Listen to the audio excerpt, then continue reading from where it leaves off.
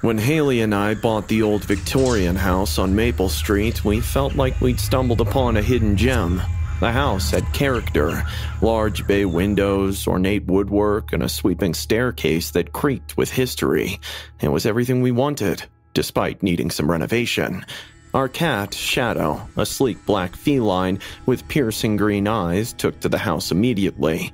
He darted around the place as if he had discovered his own kingdom, but that changed after our first big renovation project. We were tearing down a wall to create a more open living space when I noticed something odd. Behind a section of drywall under the staircase, there was a hollow sound. Haley, come check this out. What is it? I think there's something behind this wall. A few more swings with the sledgehammer revealed a small door, hidden and forgotten. Haley and I exchanged excited glances and pulled it open. The air that escaped was stale, carrying with it the scent of damp wood and something else, something metallic. Wow, it's a storage room. Inside, the room was cramped, barely large enough for an adult to stand up straight. Dust-covered shelves lined the walls, filled with old, forgotten trinkets. But what caught my eye was in the center of the room. Handcuffs, chained to the floor. An icy chill ran down my spine as I stared at them. What the hell? Why would anyone need handcuffs down here? We left the room quickly, deciding to clean it out another day, but Shadow had other ideas. He began acting strangely around the area, hissing and arching his back whenever he got too close to the hidden door. That night, strange noises echoed through the halls. Soft whispers, like distant conversations, would drift through the rooms, sending shivers down my spine. As I lay in bed, I heard a faint tapping. I got up, following the sound down the staircase. The hidden door was open. My heart pounded in my chest. I vividly remembered closing it. I felt a sudden, inexplicable urge to close it and run, but I didn't. I stepped inside. The air was suddenly freezing as soon as I stepped inside. The hair on my arms stood on end. And then, the handcuffs rattled slightly, as if tugged by an invisible force. I bolted out of the room and slammed the door shut. The next day, I decided to set up a camera facing the hidden door. Haley thought I was overreacting, but I couldn't shake the feeling that something was terribly wrong. Just humor me, please. I need to know if there's something there. All right. If it'll help you sleep. I watched the footage religiously, but for the first few nights there was nothing unusual. Shadow continued his erratic behavior, walking up to that room and setting guard outside. Ever so often, he would make hissing sounds. Then, on the 5th night, the footage changed. The camera picked up Shadow pacing nervously in front of the hidden door. He meowed frantically, and then the door creaked open by itself. My breath caught in my throat as I watched a hand, a pale, skeletal hand, appear from thin air, clutching the handcuffs and yanking them violently. The chains rattled, and the hand vanished as quickly as it had appeared. Oh my God! Haley, you need to see this! I showed her the footage. Her face went pale as well. I had no answers, only a growing sense of dread. The house no longer felt like a home, but a prison of shadows and secrets. I knew we had to uncover the truth behind the hidden room before it consumed us entirely. I was not ready to move again since I had already sunk a lot of money into this place. Haley went around the neighborhood and spoke to people about the house's history.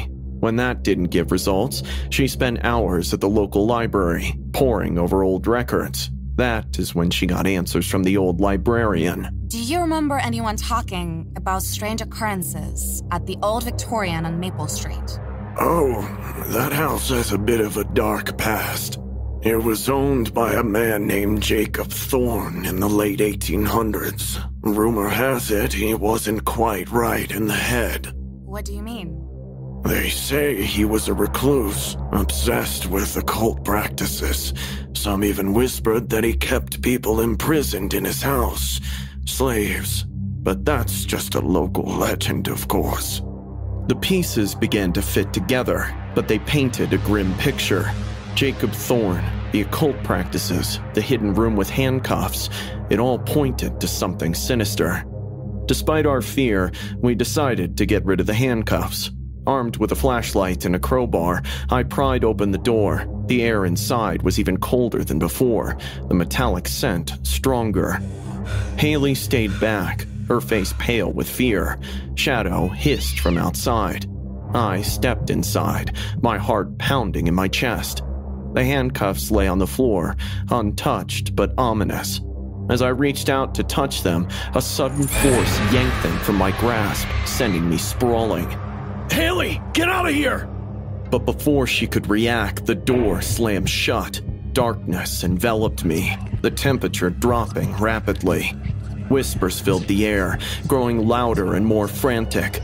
I fumbled for my flashlight, the beam flickering as if struggling against the malevolent presence. "Who's there? Get out! This is my house now! You don't belong here!" That is when I saw it in the low light emanating from the flashlight. A figure emerged from the thin air, a black man with a translucent body, eyes pale as ivory, and his hand tied to the handcuff. It was faint at first, but grew more solid, clearly visible to my eyes in some time. It didn't seem to sense me, but I could gather that the spirit was in pain. It growled slowly in an otherworldly noise, which got heavier and louder. Soon, the space around me began vibrating, shaking violently. Haley banged on the closed door from outside and yelled my name. I was paralyzed, but I knew that what I was about to do was right. With determination, I grabbed the crowbar and swung it at the handcuffs. They resisted at first, as if protected by some unseen force. With each strike, the cries of the black man's spirit grew louder, more frantic. I soon realized that I couldn't break the chains like that. So, instead, I started hitting the old times around it. They started developing cracks, and with a few more strikes, the tiles broke, releasing the chain. The moment they broke, a deafening scream filled the house. The figure suddenly stood still. No noise, no movement, as if looking at me with his pale eyes. And then he let out a dying wail before dissolving into a mist, the cold air dissipating. The door swung open and Haley ran in to hug me. The chains dissolved into the air as well.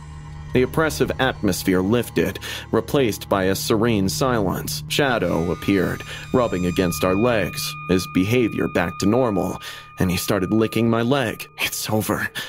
We did it." The poor soul. Thank God it's finally free. We agreed to fill in the storage space forever, knowing that some secrets are better left buried. As we settled into our now peaceful home, we felt a sense of closure. The house on Maple Street still had its history, but we had put one of its darkest chapters to rest. When Alice and I moved into the quaint little house on Cedar Street, we thought we had found our perfect home. The neighborhood was quiet, the kind of place where you could imagine raising kids and living peacefully. Boy, were we wrong. The first night, we heard them. Soft whispers drifting through the house, the kind you can almost convince yourself are just the wind. We fell into an uneasy sleep, hoping it was just new house jitters. But the next morning, we discovered something odd. The kitchen was a mess. Cabinets open, food scattered across the counters, and half-eaten apples left on the floor. "Did you come down last night?" No, I thought you did. We were both unnerved, but tried to laugh it off. We cleaned up, chalking it up to some animal that might have snuck in. That night, we made sure everything was locked up tight, but the whispers returned, more insistent this time. The next morning was worse. Not only was the kitchen raided again, but there were muddy footprints of human feet leading off from the pantry. I decided it was time to set up a camera. If something or someone was sneaking into our house, we needed to know. The following morning, the kitchen was raided again. I checked the footage with trembling hands. What I saw made my blood run cold. Around 3 a.m., the pantry door creaked open, and a gaunt, disheveled man emerged. His eyes were wild, and his clothes were filthy. He moved around the kitchen, rummaging through our food with desperate, jerky movements. Alice's face turned ashen as she watched the footage. Who is he? How did he get in? We called the police, but they found nothing. No sign of forced entry, no clues to the man's identity. The officers suggested it might be a homeless person who somehow found a way into the house, but we knew it was more than that. We re-watched the footage that night, focusing on the pantry. There, almost hidden behind the shelves, was a small door that we had never noticed before. It led to a hidden storage path beneath the house. With a flashlight in hand, I ventured into the cramped, dark space. The air was thick and musty, and as I crawled through, I found an opening, an entrance to a tunnel dug into the earth. We were horrified. The idea that someone had been living beneath our house, sneaking in at night, was almost too much to bear. That is when I heard movements, and suddenly, this skinny, weird-looking ghost of a man jumped before my flashlight. I screamed and ran up. He gave chase. As soon as I got back up to the kitchen and yelled at Alice to shut the door, he lunged at us with a feral scream. The man was stronger than he looked, driven by a madness we couldn't understand. He clawed at us, his nails digging into our skin. Alice screamed as he knocked her to the floor. Meanwhile, I grabbed a baseball bat and swung it with all my strength, connecting with his shoulder. "Alice, get out! Call the police!" But she didn't leave. She grabbed a knife from the counter and slashed at the man, giving us a moment to gain the upper hand. We managed to wrestle him to the ground, but not before he bit into my arm. I screamed in pain. "Hold him down!" The man, fueled by a wild desperation, twisted free from our grip and lashed out with strength. He swung a fist at Alice, catching her on the cheek and sending her sprawling. I lunged at him with the bat, but he ducked this time and slammed into me, knocking me to the floor. She scrambled to her feet, brandishing the knife with trembling hands. The man eyed us both, his lips curling into a sinister grin. He jumped at me again, his fingers clawing at my face. I swung the bat, but he caught it and wrenched it from my hands, tossing it across the room. The psycho's eyes were wild, darting between us. He feigned towards Alice, then pivoted and tackled me to the ground. His hands wrapped around my throat, squeezing with terrifying force. I gasped for air, my vision blurring as I struggled beneath him. Larry, hang on! Alice lunged forward, slashing at the man's arm. He howled in pain and released his grip on my throat, turning his fury towards her. He backhanded her across the face, the force of the blow sending her crashing into the cabinets. I tried to get up, but he kicked me hard in the ribs, the pain exploding through my side. He turned his attention back to Alice, who was struggling to get up.